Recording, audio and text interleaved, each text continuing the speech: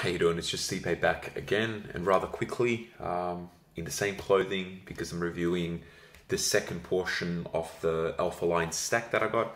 So if you've watched the first video, you'll know that I thoroughly enjoyed the Alpha Line Superhuman's, Superhuman pump formula that they had. This was like that mixture of the pump ingredients with the nootropics to get the best, I guess, of both worlds without having the caffeine, the DMA, etc. Now, loved that one. Pretty much liked everything about it. I thought the nootropic elements were spot on. I thought the flavor was remarkable. Like, I mean, you don't expect it to taste this good, and most pump formulas don't really tend to. So yeah, that was Alpha Line Superhuman Pump. And now we've got Alpha Line Superhuman Supreme. Now, they've got the Alpha Line Superhuman, which is, I guess, more of the daily driver. And then they've got this like more advanced stim version of Alpha Line Superhuman Supreme. Now, I'll just be flat out honest with you. This was one I just ordered because of everyone else's hype. It was similar to the Superhuman Pump one. The only difference is I didn't even know what the label on this is. In fact, I still don't. So as stupid as this sounds, I'm going to have to actually find the label now because I've got this small bottle, so yeah, you can't really read it all that well. But the reason I wanted to get it, as I said just before, was everyone seemed to rave about it.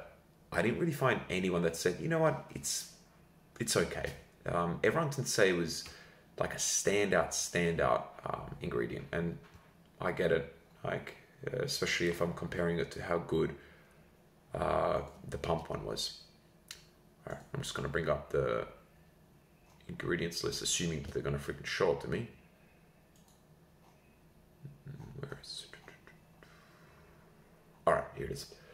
Let's look at it. So you've got it's broken down in different type of systems. So you've got their superhuman energy and focus. You've got caffeine anhydrous at 300 milligrams.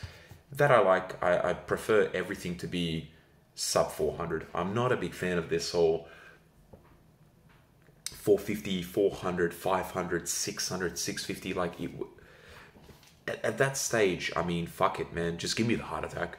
That's just so much of it. Alrighty. Then you got juniper berry extract. That's an ingredient. I'll just flat out be honest with you. I'm not too sure what exactly it does. Haven't really done any research on it. But then you got dimethylene citrate. So that's pretty much like a version of DMHA / Rhizogenesis. I think it's more so related to Rhizogenesis. It's not a hard version from my memory. I could be wrong. You got 200 milligrams, which tends to be that sweet spot for it.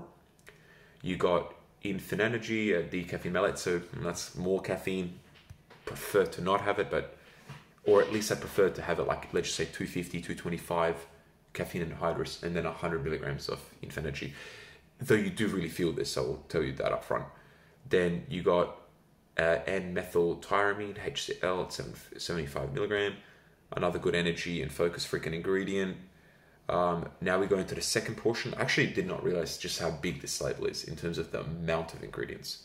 And nor did I know it was a 17-gram scoop. It does not feel like a 17-gram scoop, so I wonder if maybe I underdosed it.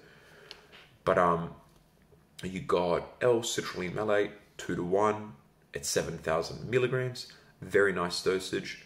You got L-taurine at 1,000 milligrams, and you got S7, which is just a mixture of different bean extracts, different fruit and vegetable types to help produce a nice little pump at 100 milligrams. You got beta-alanine at 3.5, which is identical to the pump ingredient from memory, from the pump formula. That's quite nice, and it's quite a hefty dosage. It's a little bit above clinical. And you got beta-anhydrous at 2,500 milligrams, another nice dosage. And then you got an ingredient that a lot of people hate. I don't mind it. Sometimes it does feel like it tapers things off with L-theanine. Sometimes it doesn't. It's hard to know. I think it depends on the quality of it and how much people put in. If I remember correctly, and I've never tried it, the older version of Superhuman Supreme had like 300 milligrams or some shit of it, which that seems preposterous because I'm like, what are you putting in there that you need 300 milligrams? Then you got estrogen and bioperine, estrogen at 50 milligrams, bioperine at 10 milligrams. I have no problem with that. It just essentially helps you absorb everything. Alright, I mentioned flavor of the superhuman pump formula, the mango vanilla being one of the best. This is better than it. I got the cherry popper, and it is fucking unbelievable. Like, for a pre-workout formula, this is like damn near too good. Like, to an extent where I want to have this right now in a cup of water because of the taste, not because of what it does. It seems like everyone has talked about how great the flavoring system was. I never read too much into that because I've been told the Neuro was meant to taste good, and it was absolute dog shit. Like, so, you know, each their own. But this cherry popper is just spot on. A lot of the time, the cherry flavors are either too tardy or they just are way too sweet. This is neither of those. This is just the right amount of sweet. It's not that off-putting tartness, and it's really, really nice tasting. Like, it tastes very tropical, very fresh. There's no aftertaste, which is weird because you've got 2 absorption mixes in it. It really gets the job done. Alrighty. How are the effects? So this, I'll start off by saying that this is not a steam junkie to me pre-workout. It's not a daily driver, but it's not a steam junkie. I would put this in the same type of category as something like Big Black by, what's her name? Is it Nutraceutical or something like that?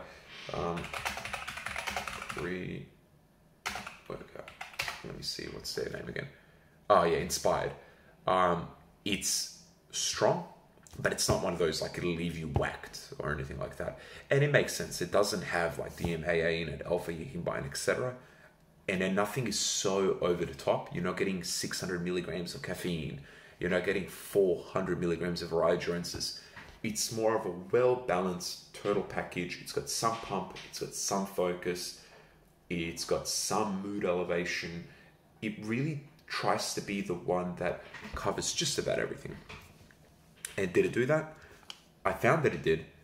I found that the focus on it was really nice. It was smooth. You really wanted to do your workout, to get into the zone. Your music sounded better. And you're just genuinely motivated. The focus on it was, really spot on. Not one of the strongest, but once again, you can't compare this to, let's just say, crack or pre-phase KO. They're just different products. The strength I felt on it was quite nice, quite consistent, especially considering I'm coming from an injury and I'm trying to work back into it. And I took this on an empty stomach, and it was like 3 p.m.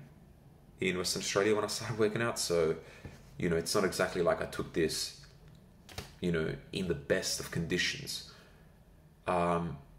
It gave great energy. I felt like it lasted for quite a nice while. And then the L-theanine actually felt, you know, like pretty much perfect in this. When it tapered off was exactly when I wanted it to. Worked out, had a great workout.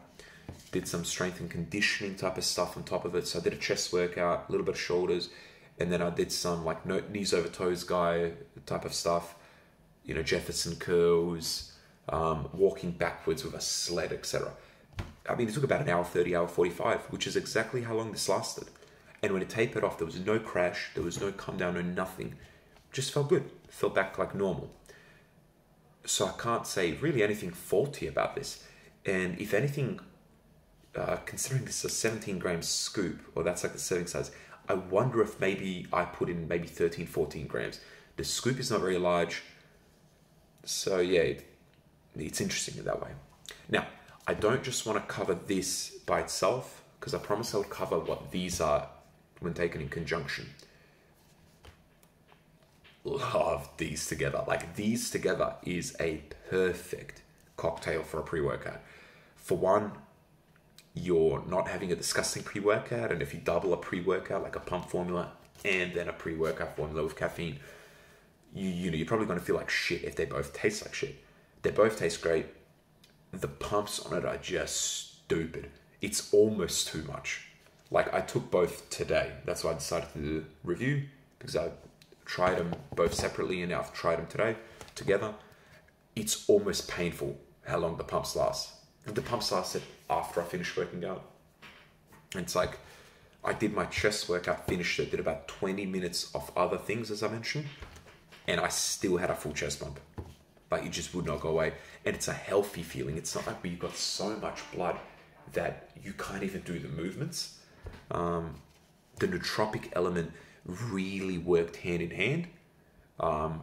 You just felt so dialed in. You really felt like you wanted to do more, but it wasn't an urgency that, say, a DMAA or an Excelsior, let's just say, where you not only feel like you're doing more, but it's almost like it's uncomfortable if you don't do more. This one felt like you were in control, but you had an extra step. Look, there's just nothing bad I can say about these. The fact that they come in these small tubs so that you can, spend less money for, let's just say, a small dosage. And for someone like me who I've got about 30 to 40 tubs of pre-workout. I just give them away now to friends because I take them once or twice, and even if they're phenomenal, I can only use them for so long. If I'm trying to review a product a week, sometimes two, if it's a Steam Junkie one, I can't take it that week because I only do Steam Junkie stuff once. That's my rule. All right, look, I hope you enjoyed that, and I'm not affiliated with any of these products. I'm a dude from Western Australia. This all cost me quite a bit.